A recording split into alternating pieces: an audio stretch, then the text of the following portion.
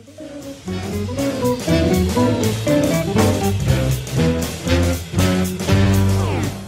day, my lovely listeners. You are listening to the Thoughty Auti Podcast. Tune in every week to explore inspiring stories and insightful information that dive headfirst into the world of autism and mental health. With all those tantalizing tongue twisters out of the way, let's get into the show.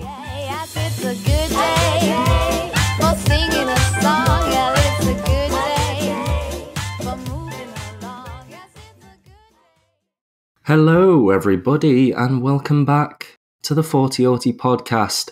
It is the 20th episode, the big 2-0. I'm very happy to have someone on who is a very amazing person. We're going to be talking about neurodiversity today, and the reason why I've invited my new guest on is because I recently got into audiobooks and I was looking for audiobooks around autism. And one of the things that sort of popped up in my feed was a book called Spectrum Girls Survival Guide, How to Grow Up Awesome and Autistic. And I found it a really good read. So today I've got Siena Castellon, I hope I said that right, on the podcast. How are you doing, Siena? Oh, I'm fine. How are you? I'm all right. As we sort of said in our pre-chat, I am struggling to get out of bed these few couple of days, so it's nice to have something exciting to get up to.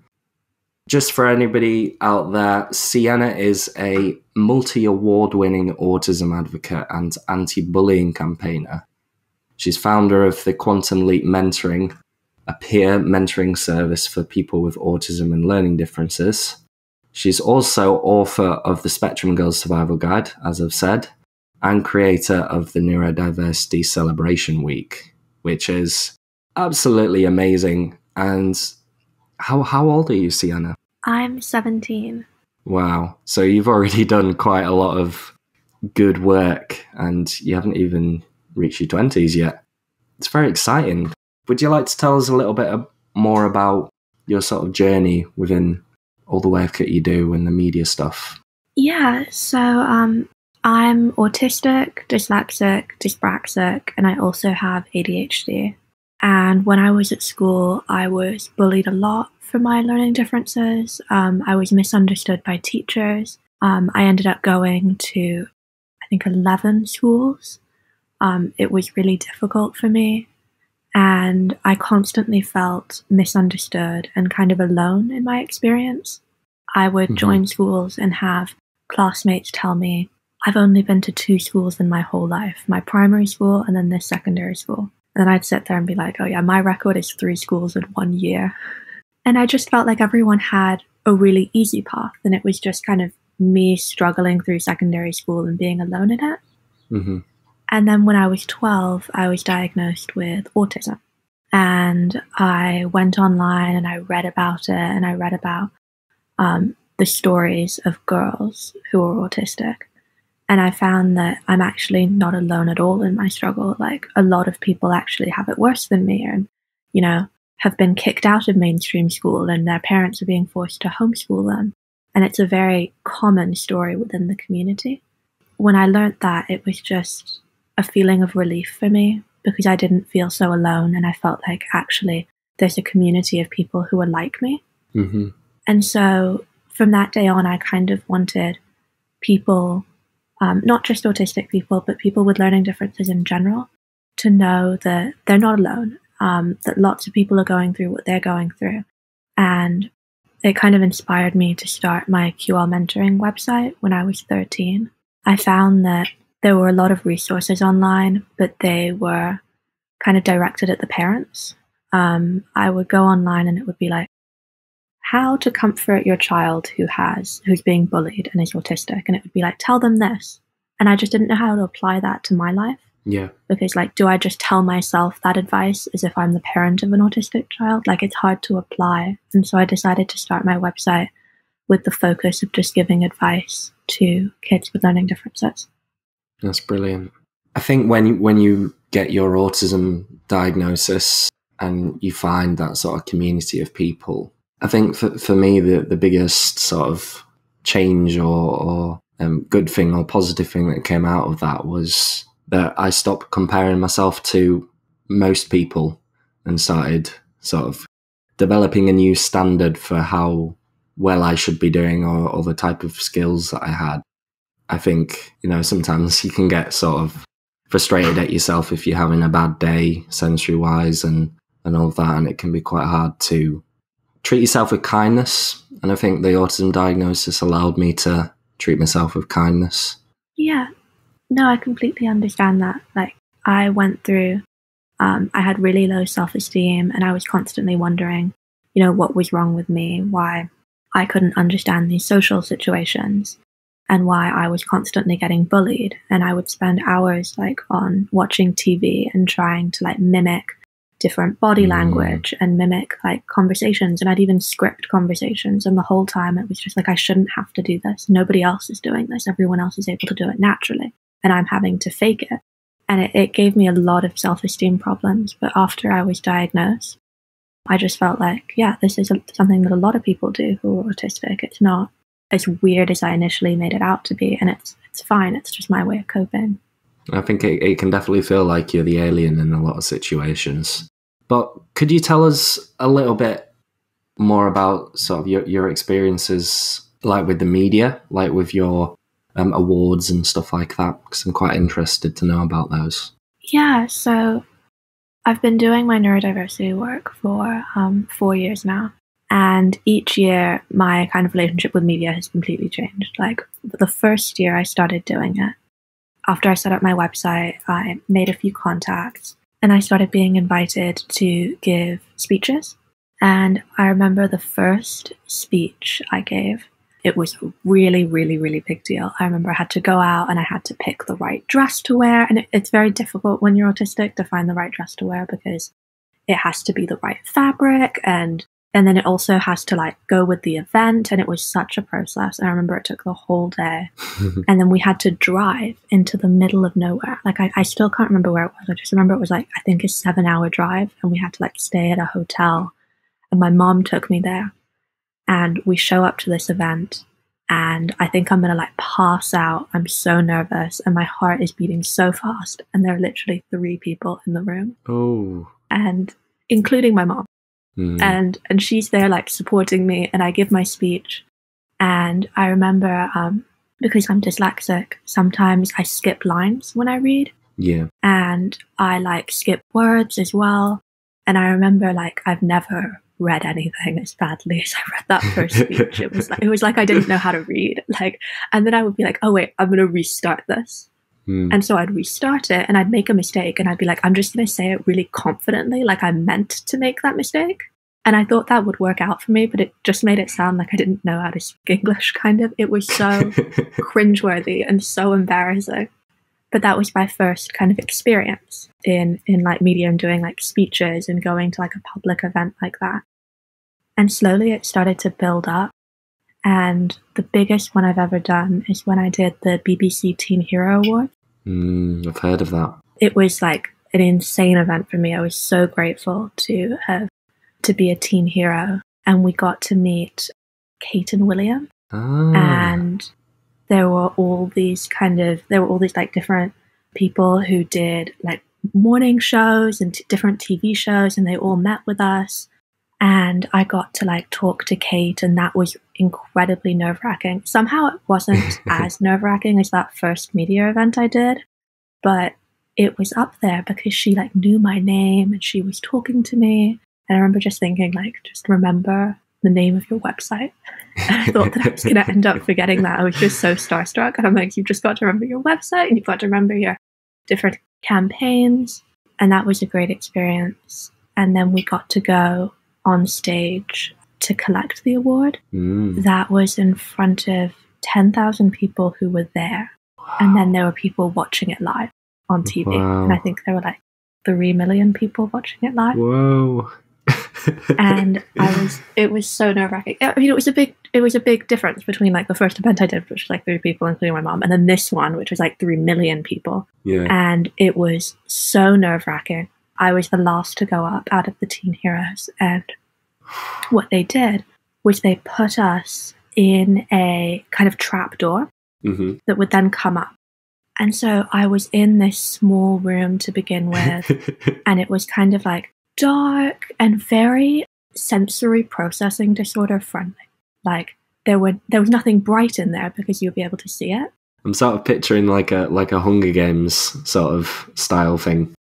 You know, when they stand on those platforms and then get raised up. Is that the kind of thing that happened? Or? Yeah. It felt just like that. You had that same emotion because you're just so terrified of what's about to go down. And you know that if you make a mistake, like it's going to either become like a viral joke or it's going to end your career.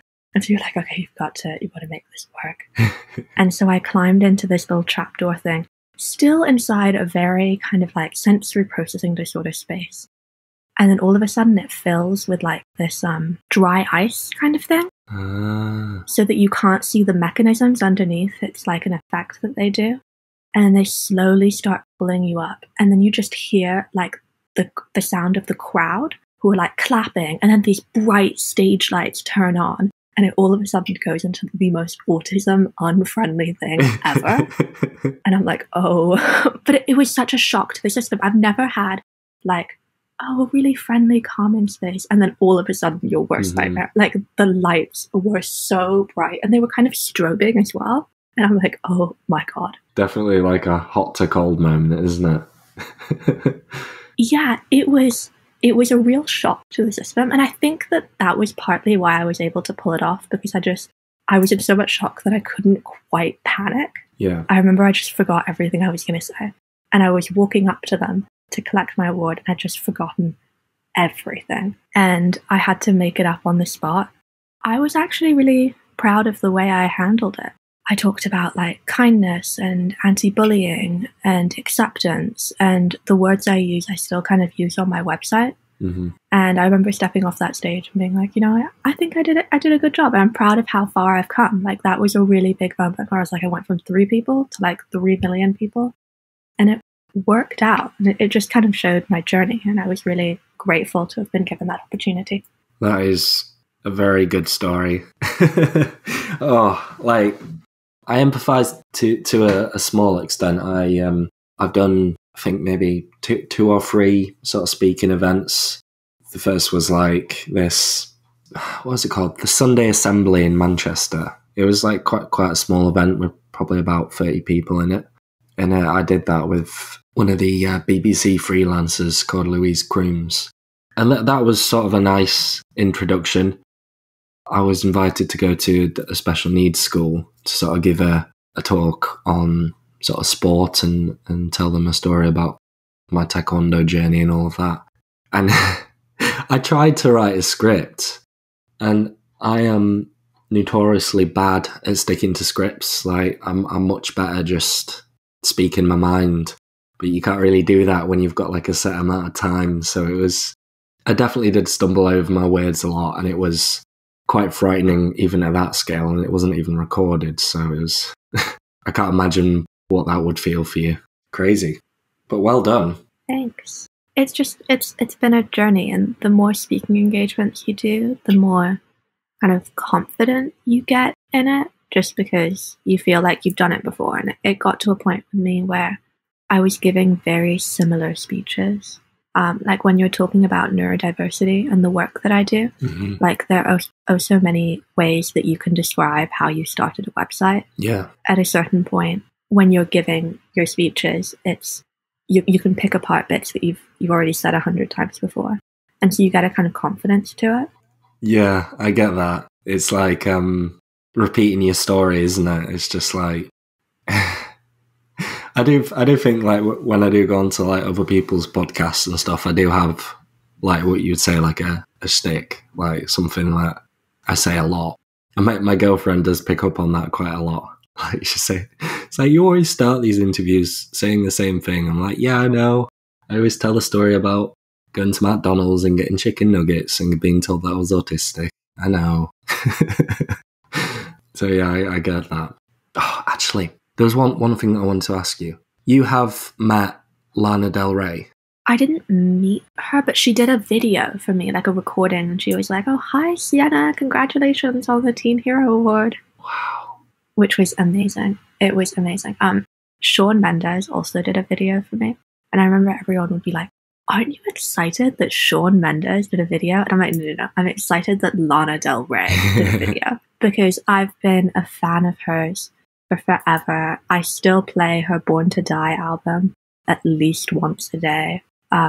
My thing is, with my sensory processing issues, I often listen to music to calm myself. It's just, I used to STEM, but then when people stressed that wasn't socially acceptable and I was kind of forced out of it, I used music as my crutch. And like I would, whenever I go on public transport, I'm always listening to music. And whenever I have big kind of bullying or stressful events in my life, I spend maybe like 60% of my day just listening to music. And a lot of her albums got me through like really tough times. I definitely use music as sort of like an emotional crutch as well. It definitely helps me cope with stuff. I do like to listen to sort of upbeat stuff, but I think there's a time and a place. Most of the stuff that I listen to is kind of sort of downbeat and relaxing. And I agree with you, like some of her songs are like, they're so chill, but Lana is definitely one of my favourite musicians, and it's not often that I sort of listen to. Would you consider her to be like pop music? She's I think she's alternative, but like Summertime Sadness definitely did have a kind of pop to it. Well, yeah, they did like a dance track to it and stuff, didn't they? Yeah, the Cedric one. But yeah, that was one thing that I sort of picked up. I think you might have mentioned it on a live stream that I joined in on, or it was no, it was your book. I think you talked about it a little bit in your book. I remember. But I'm very jealous of that. I think she's awesome. But that's really interesting. You've done a lot with your life so far, and I think you've done a lot of good. Thank you. Could you tell us a little bit about sort of how the mentoring website works? Like, do you have any like stories of people who benefited from your service? Yeah, so when I first started my website, I started just putting little articles on there, and it's stuff like, how to keep organized when you have dyspraxia, tips with girls who are autistic, and just school organization things. And I also have a page where you can contact me, and I have my email. And so people started sending me different emails and talking about their experience. Some of them were parents, and they were just saying, I'm having this really difficult time.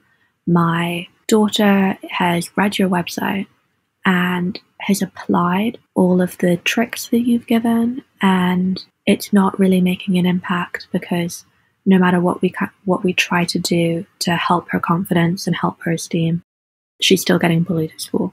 And like, we have to just kind of address that first.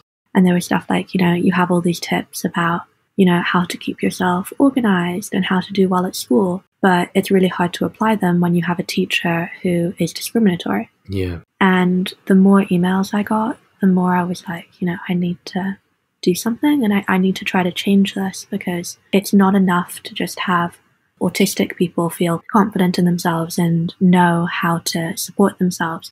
You also need the people who are spending the majority of the day with them. Like when you're at school, it's like 8 hours, to be supportive as well. Yes. And so I started my Neurodiversity Celebration Week program with that in mind.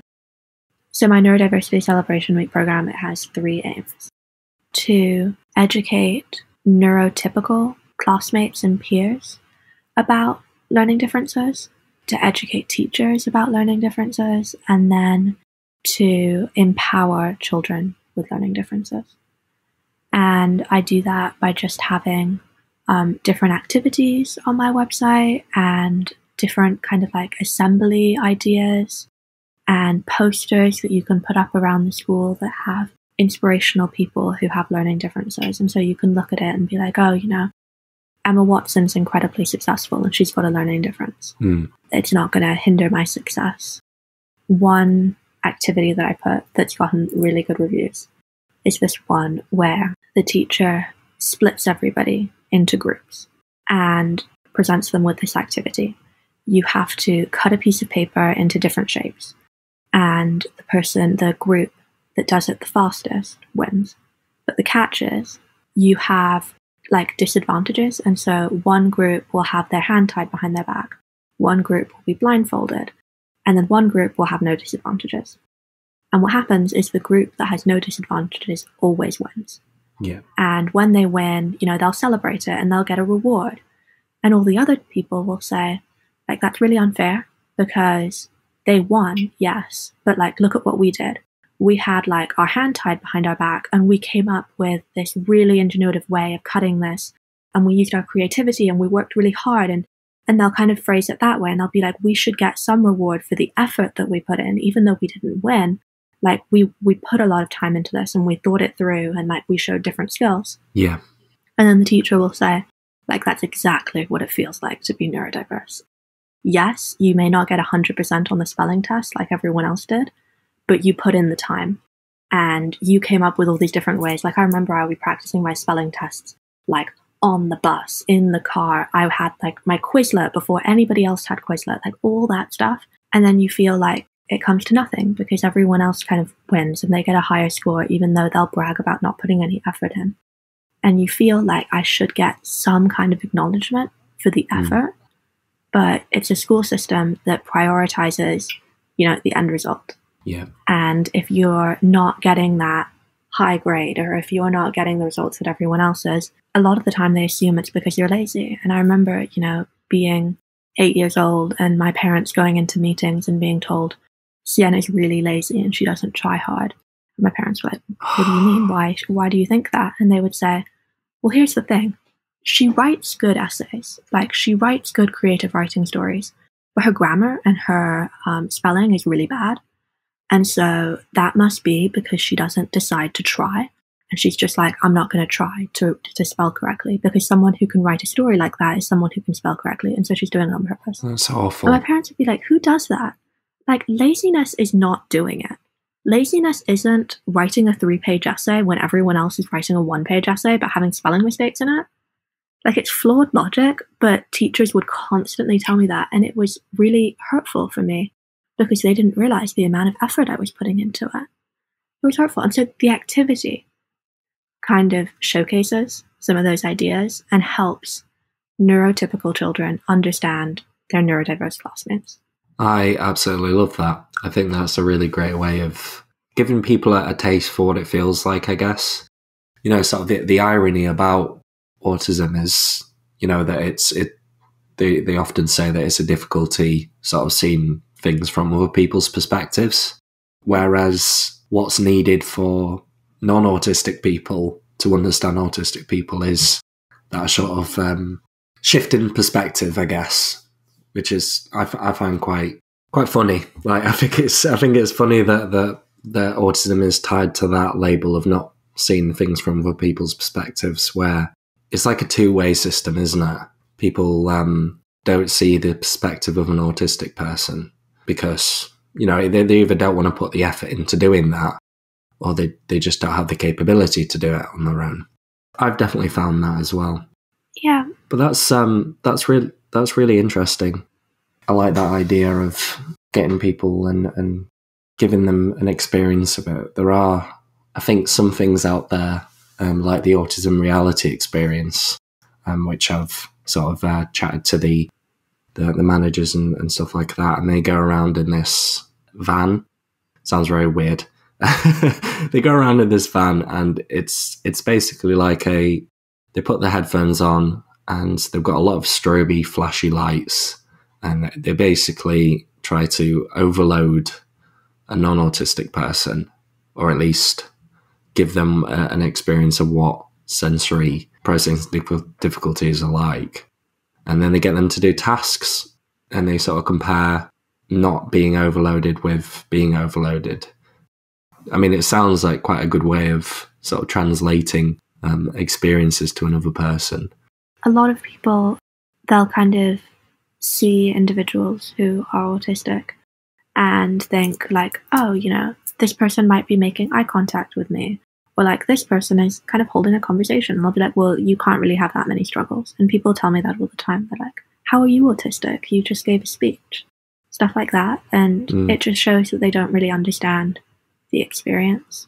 It's also because you're quite a strong person to be able to sort of push yourself to do all of those things. So I can empathise to a certain extent with sort of pushing through those difficult and grand things that require a lot of attention and concentration and sort of stress management. So I think it's also because you're achieving as well. Like you're achieving more than the average person. So people don't see the difficulties. They only see like the tip of the iceberg.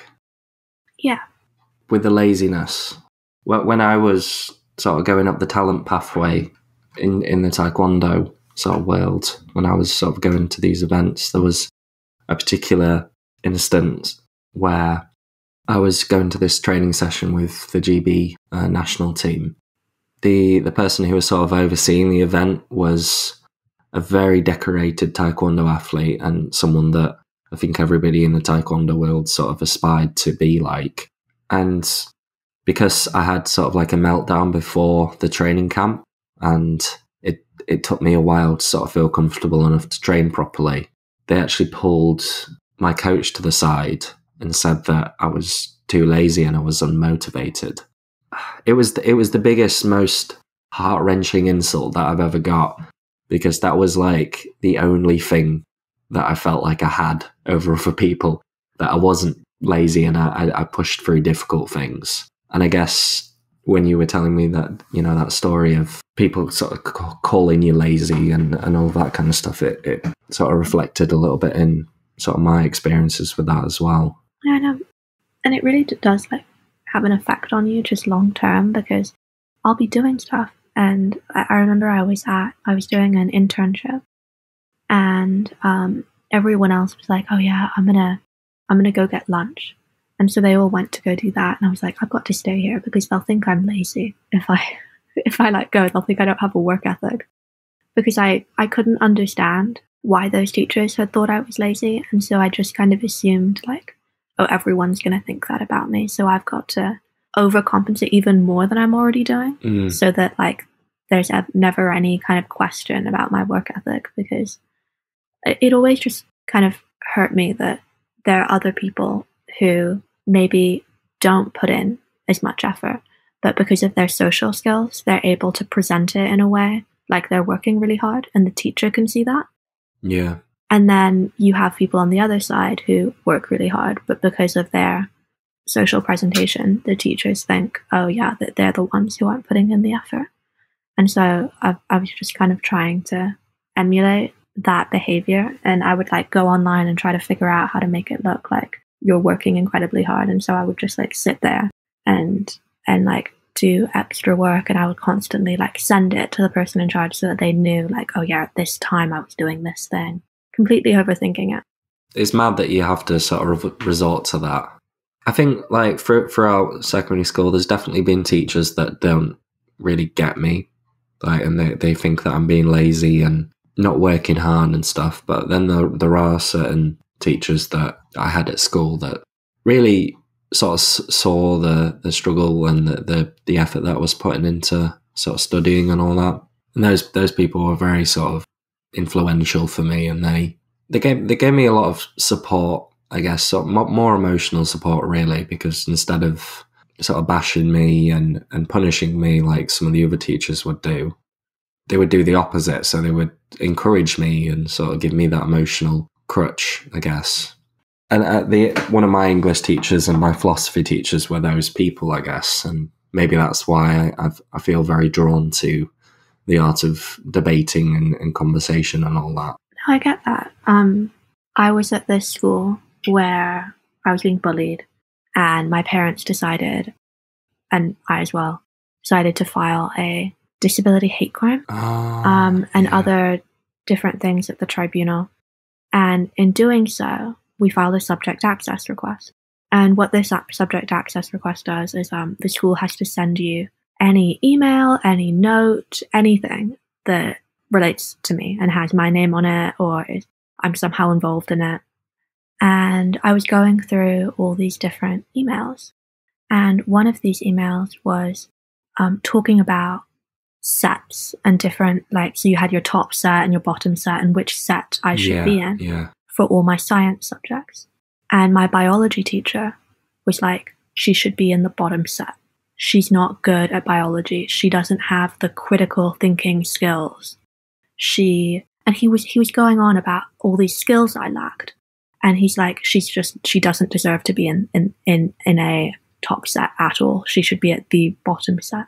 And then I had another teacher who was like, who kind of spoke up for me and was like, there's no way, that's not right.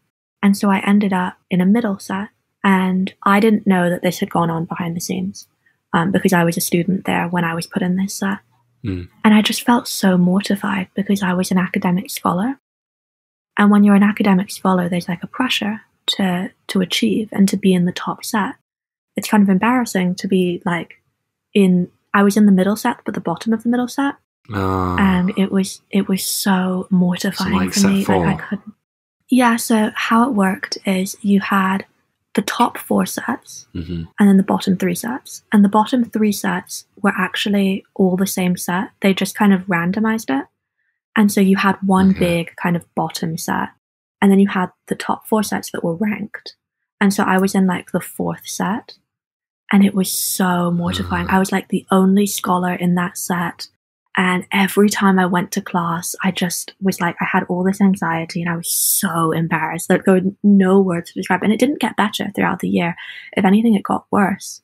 And I remember I loved physics so much, but after I found out what set I was in, I was just so embarrassed to go in.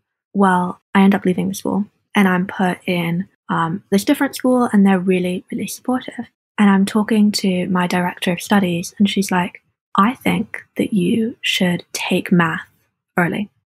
So I was 14 at the time and I was like in year 10 and she was like, just do it this summer.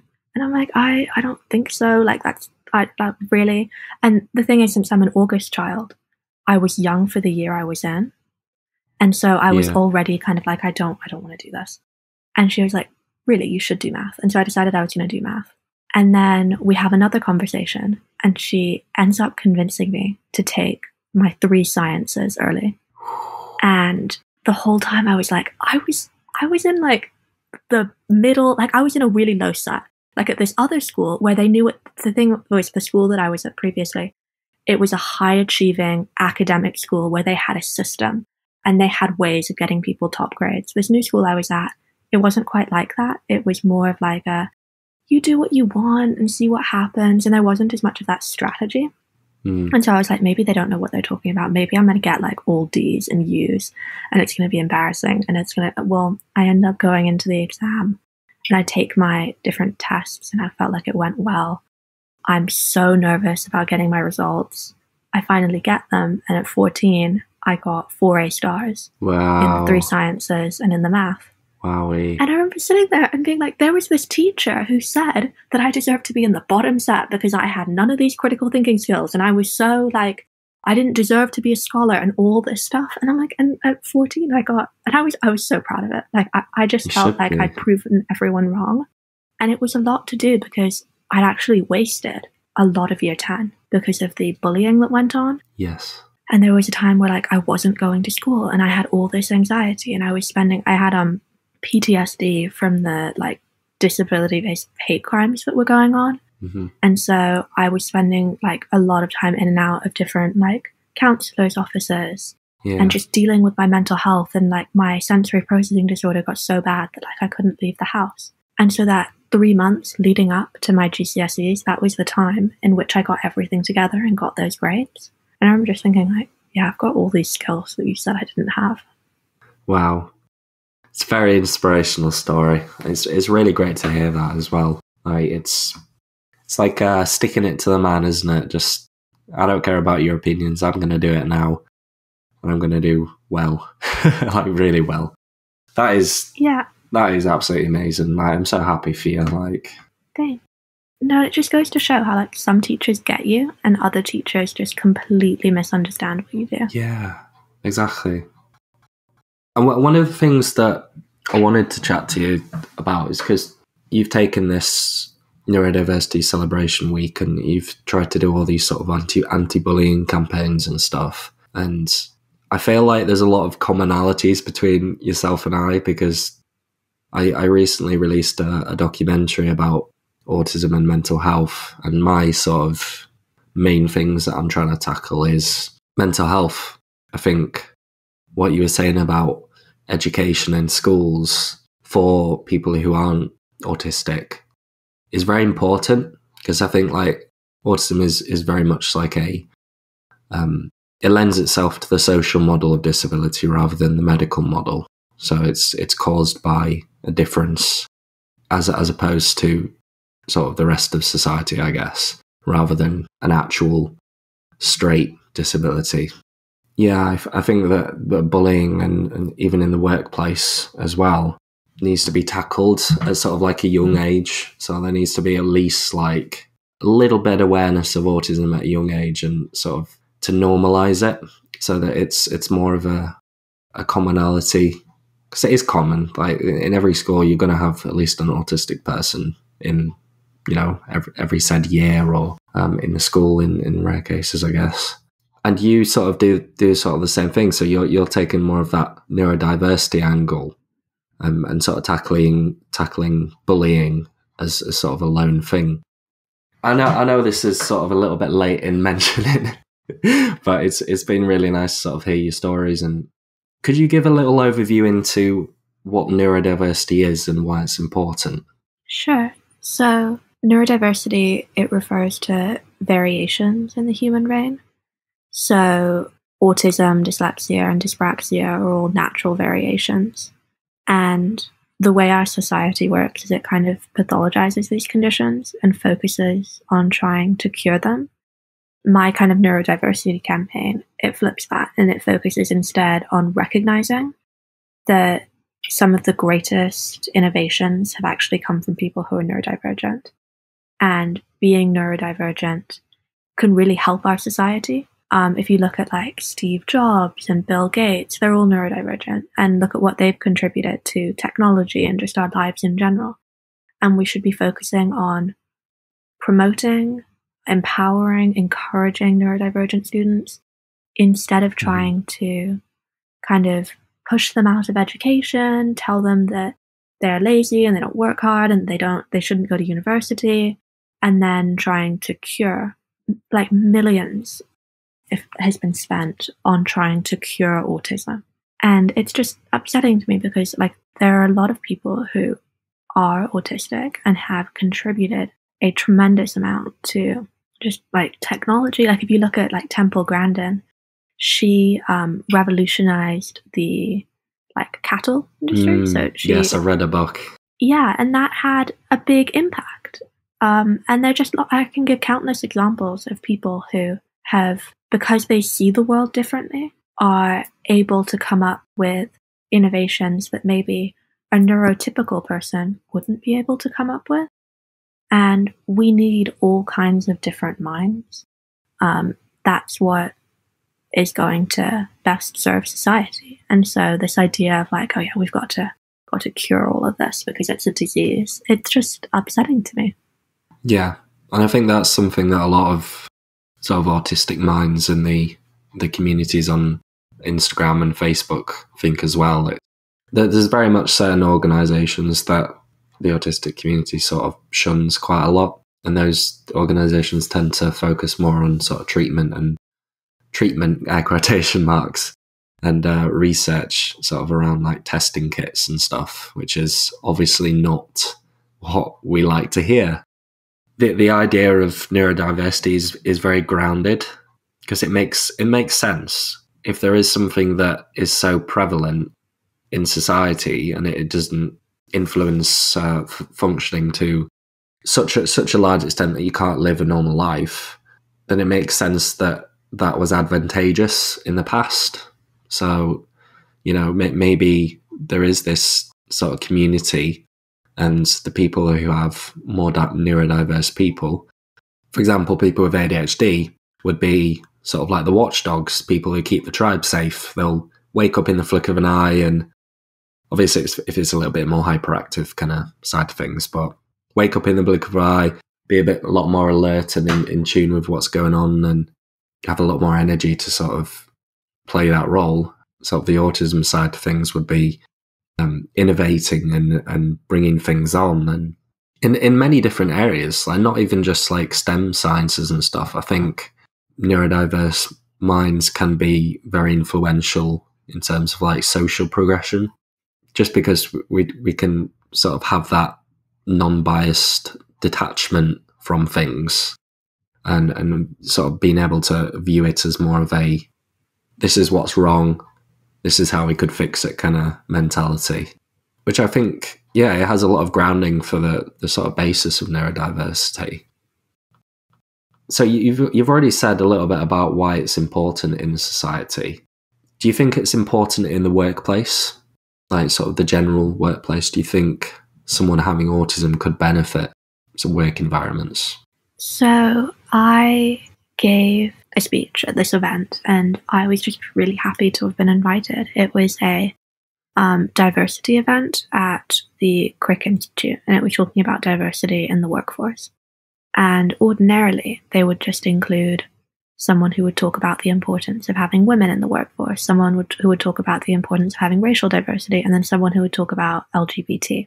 But they invited me along to talk about the importance of having a neurodiverse workforce. And I felt like that was a really great step forward in including neurodiversity in diversity initiatives.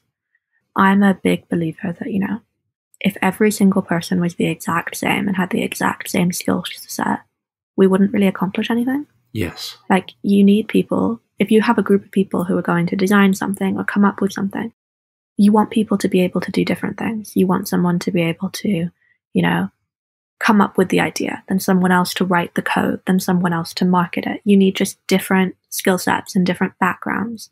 And if you have someone who's neurodiverse and just has a brain that people often say, wired differently, someone who sees the world from a different perspective, and who, people who are dyslexic, for instance, are known for having an insane amount of creativity, just because you have to come up with all these different ways of getting around the differences that you have. Yes. So in my book, like, I've talked about these different like tips and tricks I've come up with, and these ways that I've kind of overcome hurdles. And when you spend your whole life doing that, I have countless hours that I've dedicated to problem solving. Mm. And someone who's neurotypical may not have to spend, hours of their day thinking about how they're going to use the tube because they have a sensory processing disorder. Like, that's not something that they would ever have to worry about. And so I have a different skill set because I spend a lot of my time, focusing on stuff like that.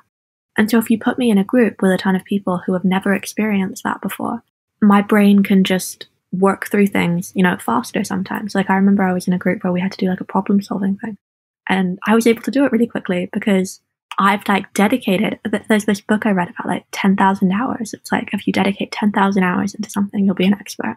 Yes. I have 100% dedicated 10,000 hours into problem solving with all my learning differences and like overcoming things. So I'm an expert in my problem solving. And it's just, you just need different perspective.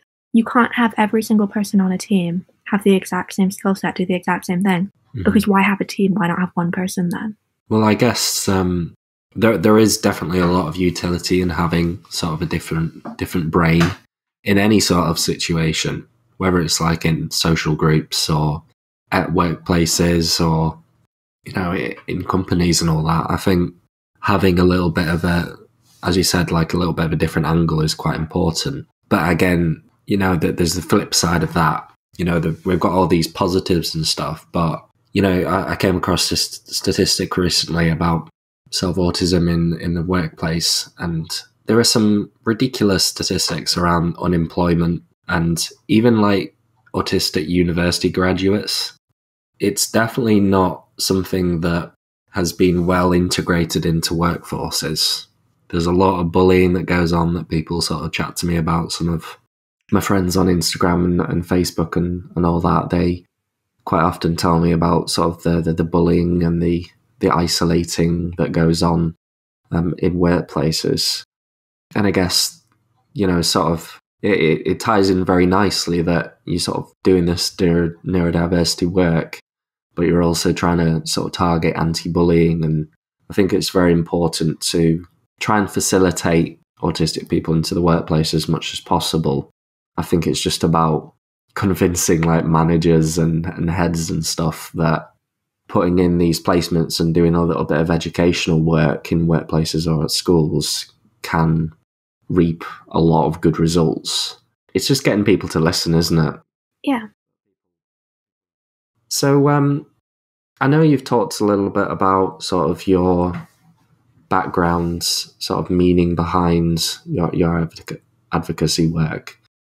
But if we look at your view for the world and what you would like to see enacted, what would your perfect world be for including neurodiverse individuals? Well, I remember I read this article, and it was like about changing perspective, and it talked about like if every single person had to use a wheelchair, then you wouldn't have to fight for things to be wheelchair accessible because it would just be done already. Yes. And I kind of think like if everybody understood the struggle that autistic people have, just in public settings where things aren't sensory processing disorder friendly, when, people just set up events and kind of create situations that are like a real nightmare for autistic individuals. If people were able to see it from our perspective and understand the effect that it has, things would just become better for us. And I believe that a lot of the struggles that I have with my autism are because other people don't understand me. Like a lot of the issues, the main problem that I describe when I talk about the downside to having autism is the anxiety that comes alongside it. Yes. But I don't think that that's inherent anxiety from my autism. I think it's just anxiety because I live in a world that hasn't been adapted in any way for us. Mm-hmm. And so if schools were to take some time and just think, what would it feel like if I were incredibly sensitive to bright light and I was sitting underneath a fluorescent light? How would that feel? Like if they were to just think through it that way, then they would be like, okay, well, if we have to renovate our school or something, let's not do that again. Or if I've got a student in my class who is autistic, then I just won't sit them underneath a bright light. And something like that is so minor if you're a teacher, just moving someone a seat over. But that would completely change their school day. It has like really big ramifications. And so I would like to see a world in which people just try to put themselves in our shoes, see our experience, and see how they can help us. Yeah, definitely. From doing the documentary and stuff, there's this character called Peter Bainbridge. He's not a character, he's a person. And he said that the best people that he's found for sort of treating autistic people right sometimes have no experience with autistic people. They just genuinely listen to what a person has to say and tries to put things in place to make them feel better. Genuine sort of humanitarian kind of nice things that you do for other people. And I thought that was quite impactful. But I guess one of the issues is people don't really understand sort of like ASD1 and Asperger's. I guess there is sort of that grey area for people. I find that people either demonize it and say that I'm not the disability, or I'm not, it's not me, like I'm separate from it, and they sort of take that angle and demonize it a little bit. And then you've got sort of the other side of things where people just they think that you're exaggerating, or they don't fully appreciate the extent to which you can struggle. And that those are the two types of common things that I get when I tell people that I'm on the autistic spectrum. So I think, having people like yourself out there for people to learn from and learn a bit more about it, in terms of parents, people who are autistic, people who aren't, that kind of work is priceless, definitely. Yeah, I mean, I can really relate to, some of the best and most supportive people for like autistic individuals, people who are just kind and who listen to you. I've had Senkos who are meant to have had years of training on how to handle and how to help autistic individuals. And they just are really difficult to work with. And they'll be like, oh, if you want this adjustment, then you need to go back to the person who diagnosed you and get them to write in the report that you need that adjustment. And it's like, so what, I have to spend another, 6 months waiting to see this person, and another, like, if you're doing it like privately, like £1,000 just so that someone can write a line saying, don't put her near a window. It's like, is it really that difficult? This was hilarious. Like, I look back on it now and I find it funny, but at the time it really wasn't. I had this teacher who was like, everyone's a little autistic. And so if I gave you that adjustment, so I asked her to sit near the front of the board because it was to do with like dyslexia, but it was also like an autism thing. Yeah. Like dyslexia to read the front of the board, but there was also some autism thing. Oh yeah, it was because the heat from the radiator, like the radiator was vibrating or doing, oh yeah, that was it. I could hear the electricity in the wall or something. And this was years ago. And I was like, it's really, really bothering me and it's giving me a really bad headache. And there's like a fluorescent light thing. So can I sit near the front of the classroom? And there was an empty seat in the front of the classroom. And she was like, no, because everyone's a little autistic. And the only reason that you are diagnosed with autism is because your parents wanted you to be. If I wanted to be diagnosed with autism, I could easily be diagnosed with autism. Everyone's got autism. What is this teacher? And I'm like, oh my God, like it was so crazy to me. And so I asked her for like extra time on an exam. And she's like, okay, everyone gets extra time. And so then I went to like the Senko and I was like, I didn't get extra time on the exam. And then she's like, no, everyone got extra time on the exam. And I'm like, yeah, but I'm meant to get extra time on top of everyone else's extra time. And she's like, no, you're meant to get extra time and you got extra time. And so the teacher would do this thing where if an exam was meant to be 20 minutes, she would make it like 15 minutes and then be like, but I'm giving you 5 minutes extra time. And so it was the weirdest thing. It was so bizarre to me. And it's it was like some emotional twisting that's horrible. And then I had another teacher who did this thing where she would give me extra time, but she would make everyone else wait. And so she would say, we're doing this thing in 4 minutes. And then Siena gets 1 minute extra. And so everyone has to wait for Siena to finish her 1 minute. And so the whole class would look at me and wait for me to finish the 1 minute. And so then I would say, it's fine, I don't need the 1 minute. When I really did, just because I didn't want everyone to get mad at me. And then I went and I talked to her about it afterwards. And she was like, I gave you the extra time. You just didn't take it. And I'm like, no, but it's the way you gave it to me. Well, if you really needed it, you would have taken it. And I'm like, that's just, you're not listening to me. And then I had other teachers who were just so supportive. And I'm like, I need extra time. And they didn't even ask me like, oh, why do you, like, there was no like interrogation over like which learning disability I was using to get my extra time. It was just like, okay, like you have a report that says you need it. Like the Senko told me you need it. So you get your extra time. It's absolutely fine. And they would be like, oh, just come into class early so that then like there's no drama with people having to wait. I'm like, okay, awesome. Like, and it was so easy. And I feel like the teachers who made life difficult for me also made their own lives difficult, because it's just a pain to have to deal with like giving me this whole monologue about how I'm not autistic and then having to like send emails to the Senko and have meetings and meet my parents. Whereas if they just moved me, it would be over with in a second. Yeah. And so I don't understand people.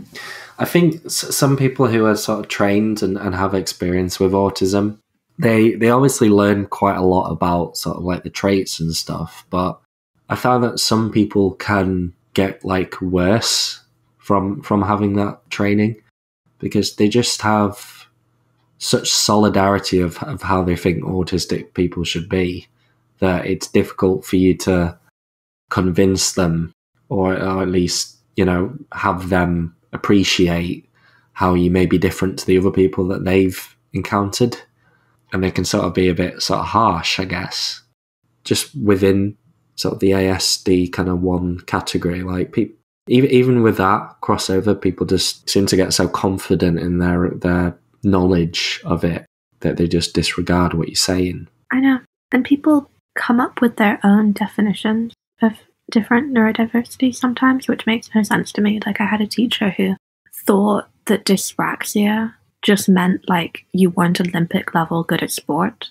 And so this like sport teacher was explaining to me, just because you're like not top set, it doesn't mean you have a disability. I'm like, the reason I got diagnosed wasn't because I'm top set. The reason I got diagnosed is because I'm like 10 years old and I'm still like tripping and like leaving a mess everywhere because I can't organize things. And like, I remember when I was getting diagnosed for dyspraxia, I couldn't catch a ball.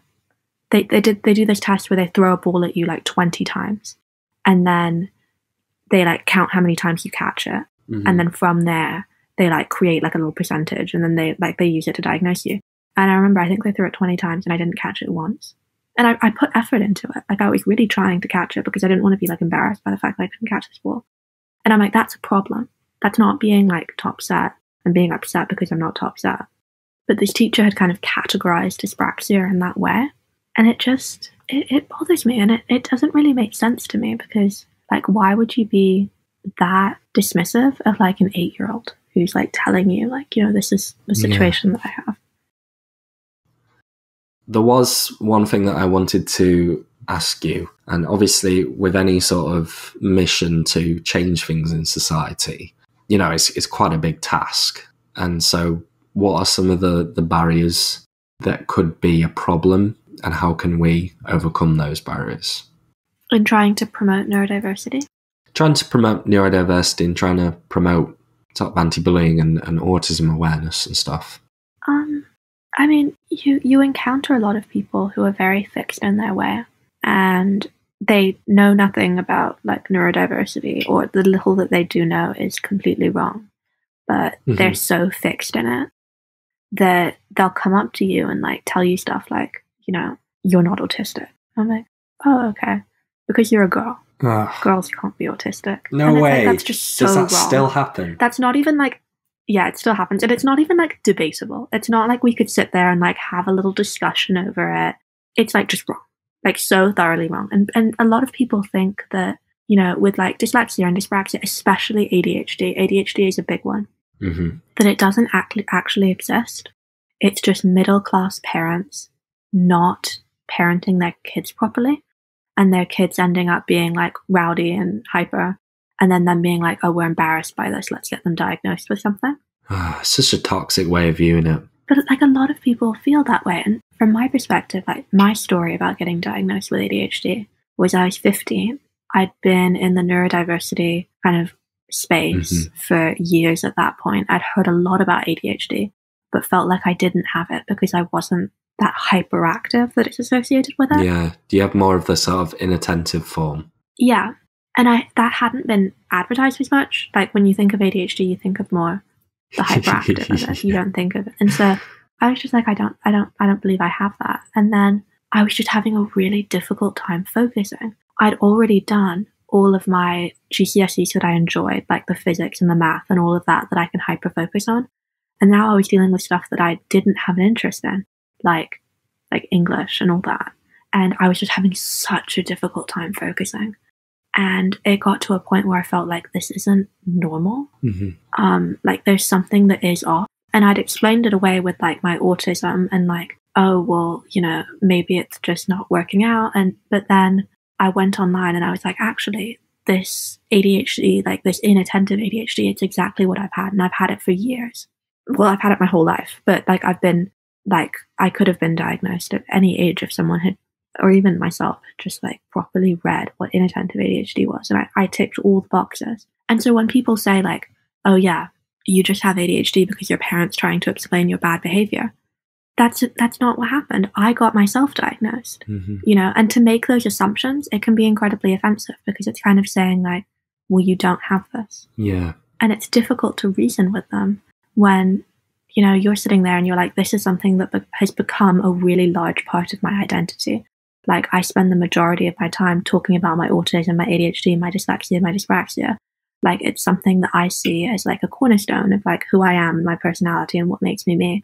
And so when you're having this conversation with someone who's just saying like, there's no way that you have these differences, just a bit off-putting. But you've just got to ignore it and focus on the people who, want to listen, want support and want to listen and to hear what you have to say. Yeah, definitely. I think that there are a lot of barriers to achieving those changes. I think at that sort of more personal level, it makes sense that you are going to come across people who they don't really care, or they don't fully appreciate what you're saying to them. But then again, there are people who do, and those people, they can be the people who lift you further towards your goal, which is great. I think one of the challenges that I've found is we've got a wealth of knowledge and experience and great sort of neurodiversity autism advocates on like Instagram and Facebook and stuff like that. There's a lot of people doing some really great work, even on YouTube, but it never really seems to enter the mainstream. And that's one thing that I was trying to sort of achieve with my recent documentary. Like it's so hard. It's so hard to get things seen about autism. Like we need people to be on news programs and TV programs so that people have a good idea of what autism is. It needs to have some precedent in the mainstream, because there's a significant amount of the population who are autistic, even in the UK. And although that is 1%, that's still like upwards of, 1 or 2% rather. It's still upwards of like 700,000 people at the sort of bare minimum.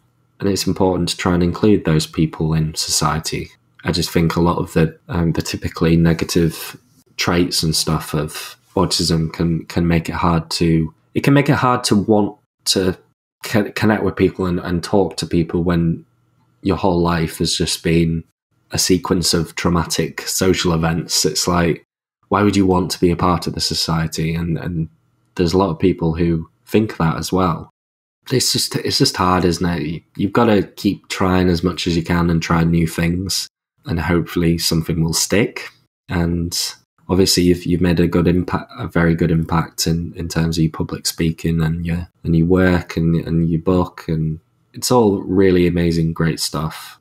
I'm very humbled to be talking to someone who's already made such a massive impact. Thank you. No worries. Like you deserve all the praise that I can give you. So we're sort of leading up to the end of the podcast. Would you like to give us 3 main things that you want people to take away from it? Okay, so I would say, if you are neurotypical, just be supportive of the neurodiverse community around you. If people are asking for adjustments, just listen to them. I would also say that don't make assumptions. There's this quote that I kind of like, and it's like, if you've met one autistic person, that means you've met one autistic person. People kind of like to generalize and think like, oh, I met this one individual who was very sensitive to touch and bright lights, and they were autistic. And so I know what the autistic experience is because I've met this one person. And so then when I meet another person who is autistic, I can apply what I've learned. And I think that that's wrong. With dyslexia, I feel like if you were to line up 100 people who were dyslexic and ask them about their experiences, they would all say a very similar thing, like talk about spelling and talk about reading, and that would be their experience. We all share that. But within the autistic community, there's a lot of variation, and it is a spectrum. And so if you try to apply lessons that you've learned from one individual, it may not work out as well. You should just listen to what this person is saying and make the adjustments that they're asking you to, instead of make adjustments that worked with someone else, and just be open. And then I would also say, if you are neurodiverse, just know that your differences are advantageous, and there may be times where you feel really down and it's really difficult and you're overcoming a lot of hurdles and people aren't being supportive. But just know that if you're confident with who you are and you put yourself in a position where you're in spaces where people support you, even though that is hard to do, I recognize that. all the problems that you're currently having will dissipate over time if you're kind of conscious of the differences you have and you're supportive of those differences and you make sure to make little adjustments in your life and just increase your confidence. That's what I've found. So just, know that you're awesome. Very good. Thank you very much for that. We have the last question, which I try to ask every autistic person who comes onto the podcast. What does autism mean to you, Siena? I feel like the way I would have answered this question would drastically change over the year. When I was, going through my bullying, I would have probably given a very negative answer, and I would have talked about how it's all these difficulties and all these challenges. But if I look back, the challenges I was having weren't really to do with my autism. They were just due to toxic people. And I want to separate that because if I look at my autism and just that, not the way that other people have interacted with me or the way the world has set up that has made me upset. If I just look at my autism, I can only think of positive. It's given me a different perspective on life. It's made me more kind of considerate of other people and what other people are going through. It's helped me with my math ability, which is the biggest passion of mine. And I don't know who I would be if I didn't enjoy math the way I do. It's just given me a lot of passion, and a lot of the reason why, I work as hard as I do with my neurodiversity campaign is to help other people and to make the world a more inclusive, supportive space. And if I weren't autistic, I don't know what I would be doing with my life. I don't feel like I would be trying to help people as much, because a lot of the reason why I try to help people is because of what I've gone through. Yes. It makes me who I am. And so I can only say positive things at this time in my life. Negative life experiences can be absolutely horrible, but there is always a way of turning every negative into a positive. I guess with you, it's that you were bullied and you had a tough time at school. And so you've used those experiences and used that drive to improve things, to try and improve things for other people who are going through the same thing. It's one of the most honourable and wonderful things that someone can do. I think it's very brave to face those and sort of process them and try and improve them and work around things for other people. I guess it must bring a lot of meaning and light to your life. Yeah, it does. And it just makes me, when I get emails from people saying, I read your book, or I read this post that you did, and it's completely changed my life and my perspective on myself, it makes me feel like what I'm doing has a purpose and it's helping people. And it's just very fulfilling when you hear about people that were going through the exact same struggle that I went through. Mm-hmm. But because of advice that I'm given, are able to have a different outcome that's more positive. It's just really empowering for me. That's brilliant. Siena, would you like to give out some links to your website and your book and all of that, just for anybody who wants to sort of follow up this podcast episode and check out some of the stuff that you've been doing? Okay. So you can follow me on Twitter at QL Mentoring. You can go on to qlmentoring.com to read articles that I've done, and you can go on to sienacastellon.com, and from there you can get signed copies of my books. You can also get a pin that says I support neurodiversity. Very cool. And I will put those links, as well as anything else that you fancy sharing, in the description as always. Just to give a few little links of myself out, you can always follow me on my social medias at Asperger's Growth for Facebook, Twitter and Instagram.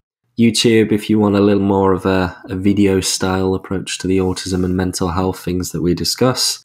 I think we've got a few things on neurodiversity on the Asperger's Growth channel if you want to go check that out. And of course, you can always find the Thoughty Auti Podcast on YouTube, Spotify and Apple Podcasts. So there's a lot of different ways of listening to these amazing people like Siena talk about what they're passionate about and talk about their stories and their motives in life. And if you do want to go check out the documentary, it's still out there. It's just past about 4.5 thousand views, which I'm so grateful for. It's called Asperger's in Society, and you can find that on the Asperger's Growth channel or aspergersinsociety.com. Siena, thank you so much for coming on to talk about your experiences and your thoughts on neurodiversity. It's been very, very nice to hear your stories and very interesting. Thank you. I really enjoyed being here and talking with you. Thank you, everybody, for tuning into the Thoughty Auti podcast. I definitely think you should go check out Siena's new book, especially if you are currently at school and you are on the autism spectrum yourself. If not, it can be read by anyone. I found it very insightful into the life of autistic girls, because obviously I'm an autistic male, so it's a little bit different in some aspects, but it was great to hear about and learn. And possibly in the future, if I decide to have any kids and one of them is a neurodiverse girl, I think a lot of the things that Siena has brought up in her book could be very applicable to me understanding my daughter, said so daughter. I don't have a daughter. In a hypothetical world. Very interesting. Definitely recommend you go see it. Have you enjoyed your experience on the podcast? Yeah, I really enjoyed it. You're really great to talk to. I'm so great to hear that.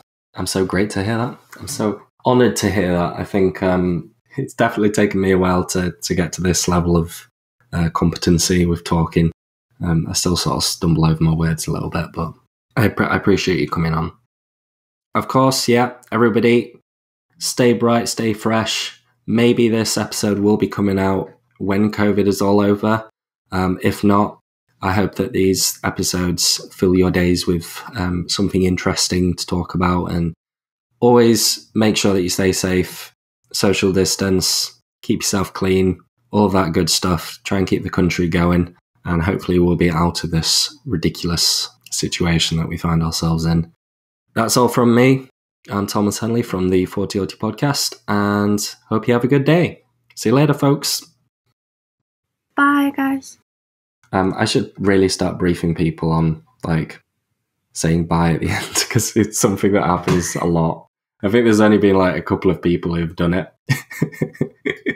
It's right. No, it's hard to do, because, each show has a different, etiquette, and, with some shows, you just have to, be quiet while the host is talking, and then with others, it's, more interactive, and so it's hard to just figure out what to do.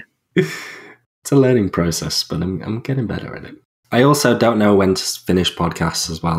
I really struggle. I'm trying to think of some ways of exiting the podcast in a flamboyant way, but nothing's come up yet. So a good old bye does its job. No, it's good.